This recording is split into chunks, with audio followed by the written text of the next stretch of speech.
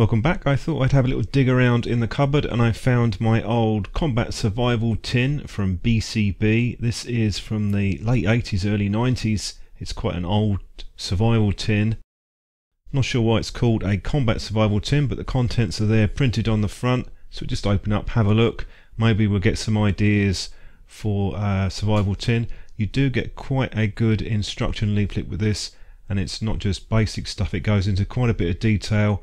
Things like how to get water, tips on starting fires and signalling, all things like that. So it is quite nice that they did include that. There's quite a lot of information there, and much of it is very useful basic survival stuff.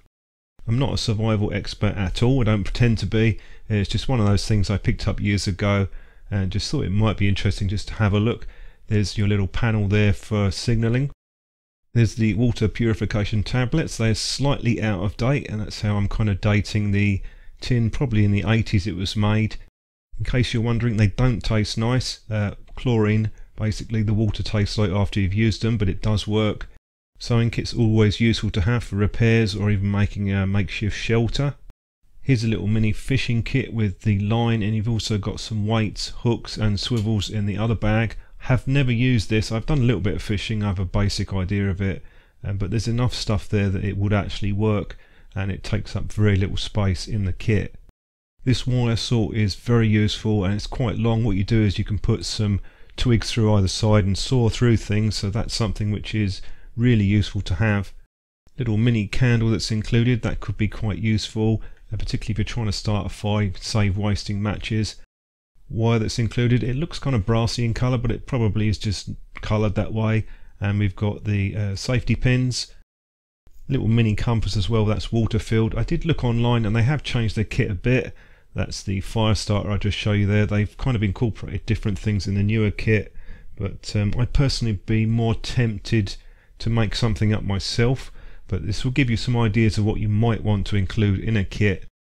With the water resistant matches, I think I've used a couple of these. They do smell quite strong once you've lit them. You can make these yourself. You can either put wax on the top or nail polish. That will also do the job. Just make sure that you cover some of the wood so that way it's got something to light, and they've given you another little pack of matches in there as well. Should be able to guess what this is. Razor blade. If you use this for that, you could chop things up, perhaps food, and perhaps for fire starting as well, making some tinder. Here's a little tin opener, quite a useful little gadget. I think you can also open bottles with that as well. Just something in case you don't have any tools. Obviously with a kit like this you don't have a lot of space, but as I said earlier, I would definitely be tempted to do my own thing with this, perhaps add a little LED light or something. They also put this bag in there so you can store water in it. Obviously water would be the second most important thing after the heat and body temperature, so that's something which is nice to see. And there's a pencil so you can scribble out notes, leave messages, things like that. Like I said, do think that you might be better off making up your own kit on this. You can just get the tins on their own nowadays and just add the bits that you want to it. It's not so much a cost thing. It might cost more to make your own tin, but you'll be able to put exactly what you want in there. That sort of wraps up my quick video on the survival tin. Hopefully it was interesting, give you a few things to think about, and thanks for watching the video and sharing my little trip down memory lane.